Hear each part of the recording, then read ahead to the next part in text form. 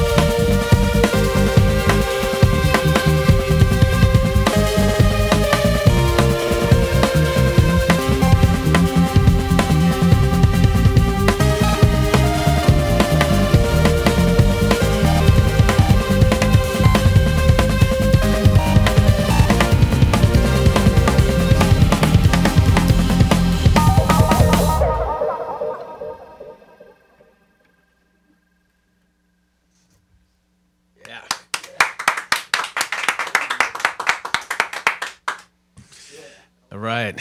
Thanks, guys. So this is the Buffering Cocoon is the first thing that you put out since. I mean, a lot of people know you for your work, your keyboard work and your arranging work on Bowie's last album, on that Black Star album, and this is the first release since that one. Can we talk a little bit about the production of the album itself? I mean, I know you guys recorded in a converted storefront in Bushwick, and can you tell us about just the production process and how it came together? Yeah, we worked with producer engineer Steve Wall, and just set up in this sort of raw space, so we could just sort of get a vibe, and it was the session actually was just for one day. We just got